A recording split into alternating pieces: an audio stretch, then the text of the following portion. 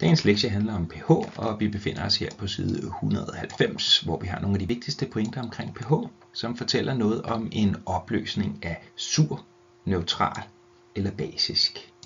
Det afgøres nemlig af koncentrationen her af oxonium i forhold til koncentrationen af hydroxid. Og vi husker lige på, at oxonium altid dannes, når en syre kommer i vand, og hydroxid, når en base kommer i vand. I en sur opløsning er der altså for eksempel mere oxonium, end der er hydroxid, og det hænger sammen med det, vi ser heroppe, som vi kalder for vands ionprodukt.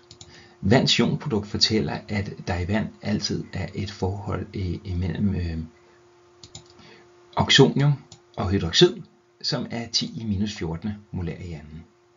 Ud fra den her betragtning kan vi hernede nederst nu begynde at beregne lidt på pH og regne pH ud, fordi pH altså simpelthen er et spørgsmål om at tage minus 10-tals logaritmen til talværdien af den koncentration, man har af oxonium. Så den regner altså så ud fra koncentrationen af oxonium.